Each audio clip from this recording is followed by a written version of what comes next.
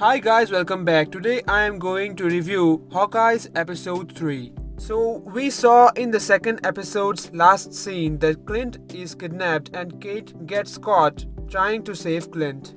The third episode starts with a flashback of how Maya grew up. Maya is a deaf girl and she also doesn't have her right leg from below the knee. She grew up in a normal school and her father ran a martial arts club. He also taught her to learn and to try to use her senses and awareness to her full potential. Her father probably was involved in some gang, and when Clint was Ronin, Maya saw Ronin kill her father. And that is the reason why she is looking for Ronin so desperately. She interrogates Kate and Clint, and she also tries to kill Kate as she thinks that Kate is associated with Ronin.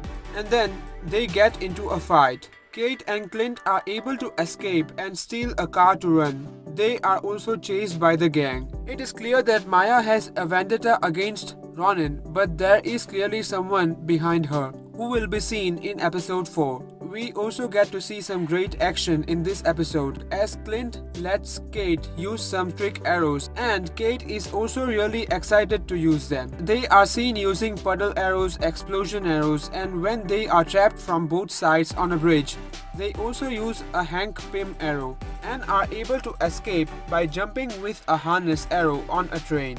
Then Kate takes Clint to her house. In the ending scene, Jack, who is the fiancé of Kate Bishop's mother, points the Ronin sword on Clint when Clint is roaming Kate's house. So guys, if you enjoyed, please like, comment, share and subscribe if you're new.